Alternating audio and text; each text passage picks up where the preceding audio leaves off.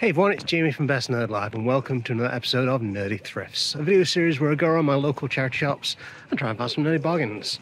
So yeah, the weather has been horrendous at the moment. It's been cold, it's been raining, all manner of bad stuff. However, that hasn't stopped me from going out and find some bargains like I usually do. So yeah, without further ado, let's get going.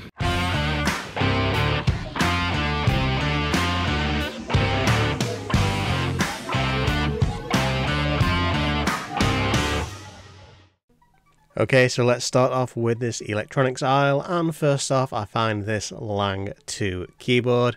Very shiny, very white, pretty cool for all intents and purposes, but for £10, yeah, I don't really want to pick this up for what it is. So yeah, I left it. Moving on here to the next section of the show, and I found this very nice joystick. It's got a weird like handle on it, a trigger, all that kind of good stuff, some suction cups on the bottom. Really cool. Again, £10. Not quite sure what this brand is. There is a name there, Speedlink, I believe it is. But yeah, to me, don't have room for it, so I didn't get it. Likewise with this Nitro racing wheel in the box, and also £10. Pretty cool. There seems to be some kind of LED kind of display on there, but yeah, I left it. Moving on to the media section, in particular CDs, and I found a lone single PlayStation 1 game, Panzer Front, for £10. A little bit more than I was hoping to pay for it, but you know what, these things are getting rarer and rarer to find in charity shops, so yeah, for £10, why not? On to another charity shop here, and in the media section I found kind of some generic PlayStation 3 games, sports games, singing games, whatever, FIFA as well. Then a little bit down further here, some more interesting things. We've got True Crime, Streets of LA, Grand Theft Auto Vice City, which I was considering to get because, I mean, I want Vice City physically. I don't believe I have it, but yeah, it didn't have the booklet with it. Also, Brother in Arms, Road to Hill 30. I've heard it's a fairly good game, but again, it didn't have the booklet with it, so I left it. I always try and buy things with booklets and other feelers like that. Moving on down here, and yeah, again, just some kind of generic stuff. SingStar and all that kind of stuff. FIFA again. Look at all those FIFAs. There's about 4 on a shelf there. Rubbish. Yet another media section here, and yes, a bunch of PlayStation 3 games. Max Payne, Battlefield, etc, etc. Some interesting ones, I'm going to be honest, although, you know, I don't collect PlayStation 3 games. Resistance Fall of Man, pretty good game. Sleeping Dogs, I adore this game. I don't think I've got it physically. Still don't because I didn't buy it. That's definitely a game I want physically. Grand Theft Auto 4 as well, pretty good. And also Battleborn, which to me, I don't know much of. Hitting those media sections hard in this video. Bunch more stuff here, as you can see. Some random PC games, some Wii games. Big Brain Academy for Wii, whatever that is. And then Tony Hawk's Underground, which, fantastic game. I adore the first 2 Underground games. Although, again, this did not have the booklet, so yeah, I didn't get it. But I thought it was worth showing on camera, because it's a great game. Something slightly different here, and not something I know a lot of. This is the Hubsan X4. It's a little kind of quadcopter thing. Drone, whatever you want to call it. I don't know a lot about drones, so I don't know if this is good or not, but when I opened it up more fully than I'm showing on camera, a lot needed to be done to it. It looked like a project that someone had kind of started to do and then got bored of and just donated it. So even though I'm kind of interested in getting a little drone, it's not going to be this one. Some rather exciting finds in this shop front. In that glass cabinet, as you can see as zooming in, that is Def Jam 5 New York, and also Clock Tower 3. One for £20, one for £30. I guess fairly very expensive games. I know they sell them for more in CEX, but for like £50 complete, especially because one I believe is damaged, I'm leaving them. I'm not spending that much on a couple of games. And inside this shop, pretty sure someone just kind of dumped their entire collection of PlayStation 2 games, because you can see that there is a lot more inside. I definitely wanted to pick a few of these up, like Canis Canon Edit, the Bully game, Mortal Kombat Deadly Alliance, etc, etc. Area 51, Burnout Takedown, all that kind of stuff. But you know what? They were selling them for kind of above what I'd normally pay prices, especially for a charity shop. I mean, there's also, you know, Call of Duty Vanguard and stuff like that. So yeah, I left them because I wanted to. A good collection though. On to the electronics section in another charity shop, and I found this Scishow, I believe it's called, tape player and record player. Very dusty. I love the kind of design on the front with the crosshatch kind of thing. Yeah man, dusty, but really cool. If I had space for something like this, I would definitely pick it up, add it to my kind of sound system. But yeah, in the end, I left it because now I have space. As well, this V3 Mad Cats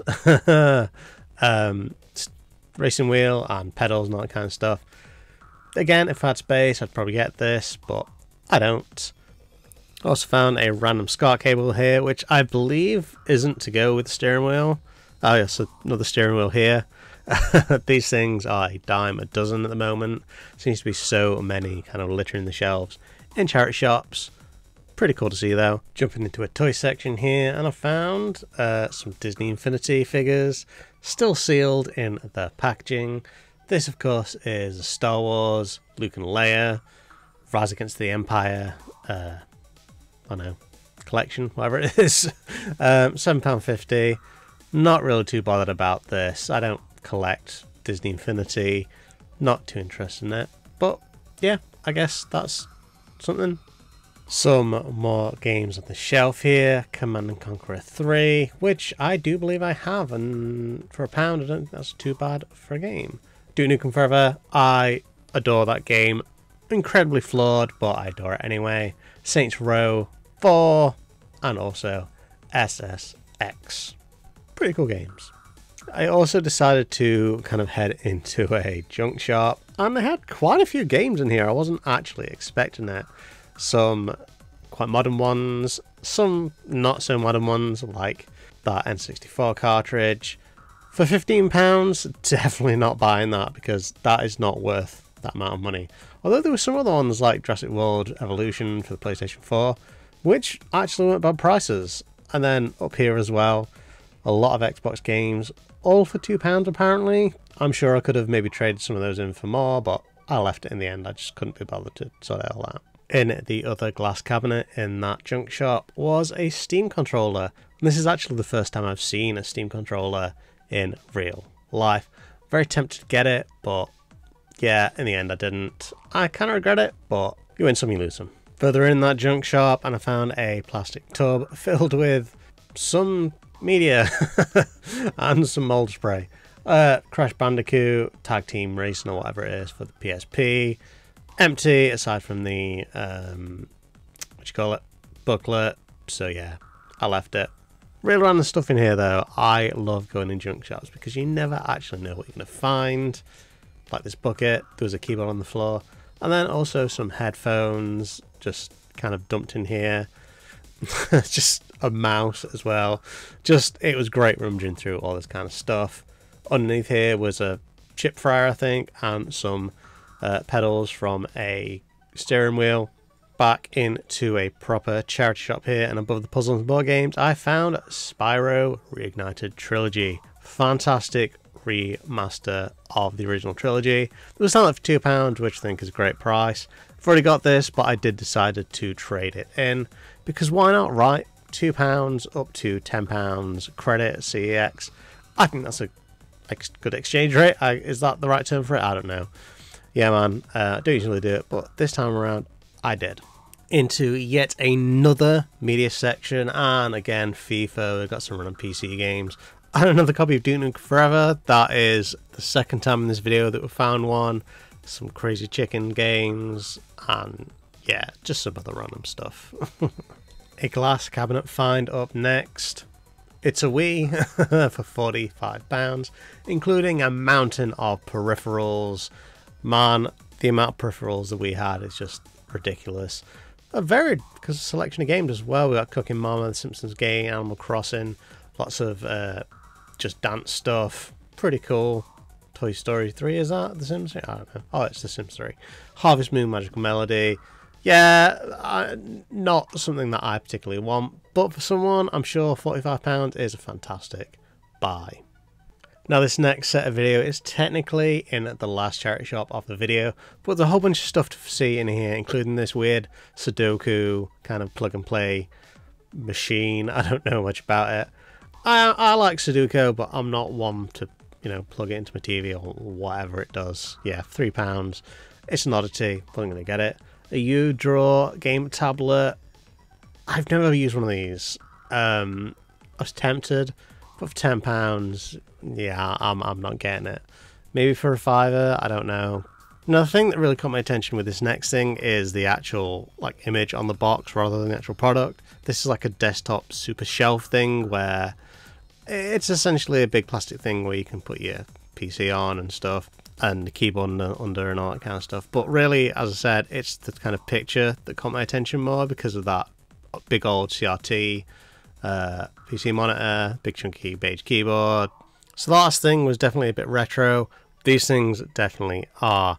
A nice selection of cameras, from like Toshiba stuff to stuff I don't even know. Like this Minolta, is that how you pronounce it? I don't know. Yeah, there were just like tons of these little cameras in these plastic bags. A Lumix one, like whatever that is. A Shinon? Shinian? I don't know. I don't know how to pronounce these names.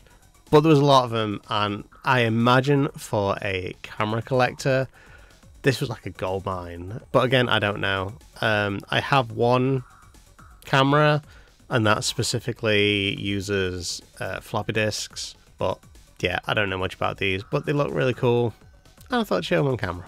These next things are incredible. From what I can tell, these are probably like dioramas for like figures like Warhammer and stuff like that to be displayed on. These things are so ridiculous detailed. You can tell by the fact that there's kind of plastic bottles in there that these are probably handmade, but honestly the detail on this and something else I'll show you in a second was incredible.